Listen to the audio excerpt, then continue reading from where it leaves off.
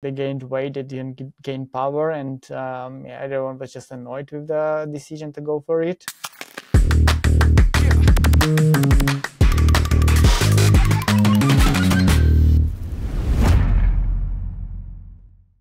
I just keep changing my opinion whether to recommend creatine to riders I work with.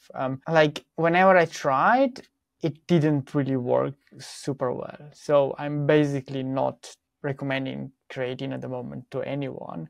But I know colleagues working in professional cycling teams that are big fans of creatine and have good success with it. So honestly, I don't really know. But looking at the evidence, it perhaps would make sense, but I feel like the individual differences are massive, and it really depends on what kind of a rider you are.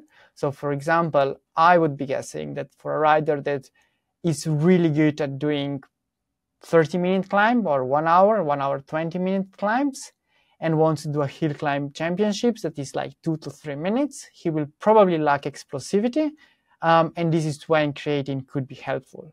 But for somebody that is already very good at these short events, which means that they're very explosive, they have really high W prime, so anaerobic capacity, I don't think this will add much and might actually lead to weight gain, because these riders usually already have quite a bit of muscle mass as compared to like climbers for longer events. Because the thing to note as well is that with creatine we get water retention as well, and there are some differences out there that if you go down the bodybuilding side, there's a large dose and there's, some weight gain and water retention there, along with strength benefits.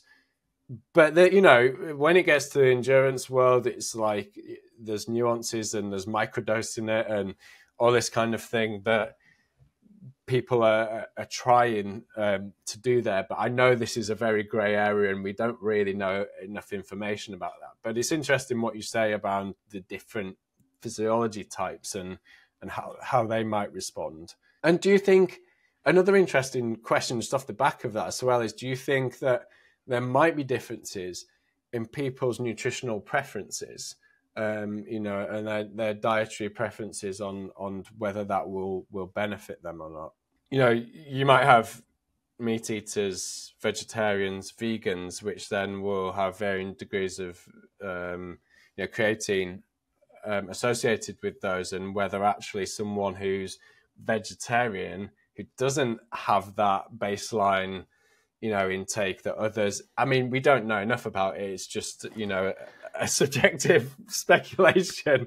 Yeah, but I honestly I never tried creatine myself, and really like the experience I had with riders. They gained weight, they didn't gain power, and everyone was just annoyed with the decision to go for it.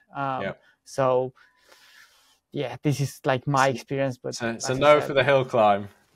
Yeah, I probably wouldn't go for it.